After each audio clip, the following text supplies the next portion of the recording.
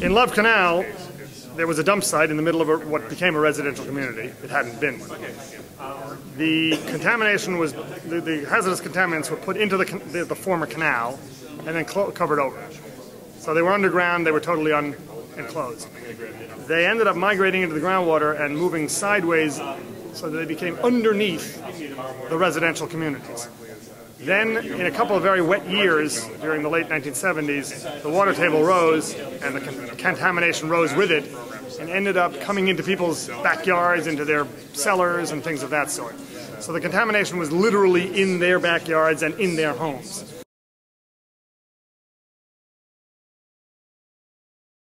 Another issue that floats through all of this, excuse the metaphor, which was not intended, is that a few years ago there was a storm surge in New Orleans that caused tremendous amount of damage. In this particular case, we've heard from both the city and the federal government that there are sediments at the bottom of the canal that, if disturbed, could be very toxic in parts of 4.5% as opposed to parts per million or billion. And so one of the questions that we've asked for a number of years now is, could someone please model for us storm surges at different levels and let us know exactly how bad a disaster we might expect until all of this is cleaned up. No one has mentioned building levees or anything else to deal with the issue of keeping the Gowanus from overflowing its banks, disturbing the sediment, and depositing that up on existing housing or future housing. What about the effect of global warming? The mayor himself has issued a statement that tides are going to get higher, there's going to be more flooding. The canal is in something called the 100-year flood zone. Since everything is being measured by 1988 standards, where we are surpassing that rainfall every year since 1988 by at least 20%, we can expect a lot of flooding. When there are heavy rains of any or really torrential rains or a lot of rain over a long period of time, water from the canal, and there's high tide, water from the canal will come up to that area, right there. Come down and take a look, see just how much space there is that divides what is underwater now from what could be underwater during a bad rainstorm. The city has a nerve. How do you get away with rezoning a toxic waterway? How do you do that? And toxic land? I take the city at their word that they believe that some of the redevelopment would be and reinvestment would be accelerated in their judgment if the site is not put on the Superfund list, or said the other way around, that they are concerned that some of the investment would flee from the area if the site were put on the Superfund list. I don't think there's that much of a difference between us having proposed it for Superfund listing and making the final listing, but I'm not a real estate expert. No surprise to people, the canal is fairly contaminated. We found polycyclic aromatic hydrocarbons. There's a reason we shorten some of these things, PAHs, up to 4.5% in the canal sediments. That is a really high number, very high. We also found heavy metals, arsenic through zinc. We pretty much found them all.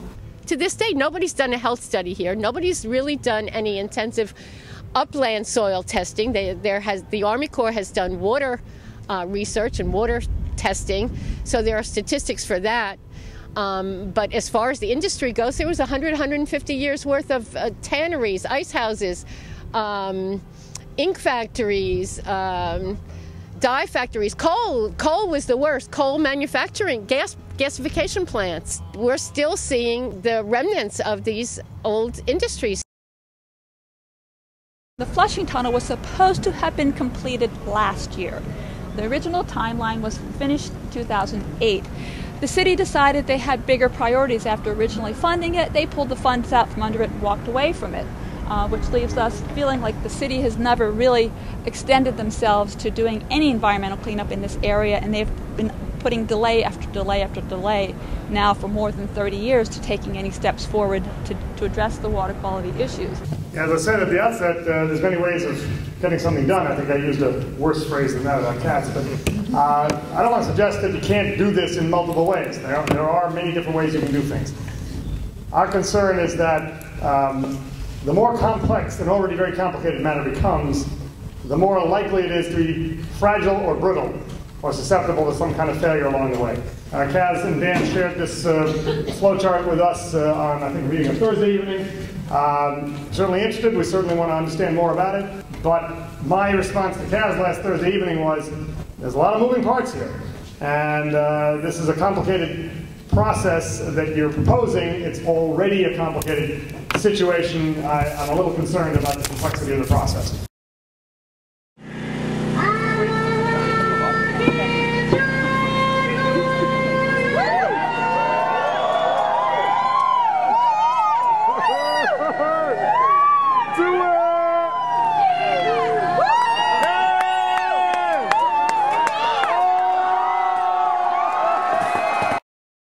We understand that under the city's alternative planning process, they have to get everybody, all the pollutants, to voluntarily step forward and participate. And if one of those guys step out, then you're entering into a court system that could drag it on for far longer than if it were being supervised by the EPA. That the alternative probably is going to set up a situation that runs much longer in time span to address the issues than if it were addressed through the procedures that are already established under EPA. The way the EPA has explained Superfund is funded is the pollutants are held accountable for their contaminants. The key span, who is one of the primary contaminants from the coal gasification site, are backing Superfund. If it goes with it, they're totally on board. We have to bring all the other polluters into the mix also to help cover the funding. Superfund will be funded through the federal government and that money recouped from the polluters. I wouldn't be on that canoe. I have no idea what would happen if for some reason or other I got in contact with that water for any length of time. We have a dead estuary here. If the Army Corps could go forward, as they have already been charged to restore this to a functioning estuary, it would benefit more than just our local community, but the broader community of New York and also the earth and our biosphere. What a gift, the EPA. They have experience with this. They have the procedures. They know how to do this. Let's not tie their hands. They need community support. They need support to do this, and let's give it to them.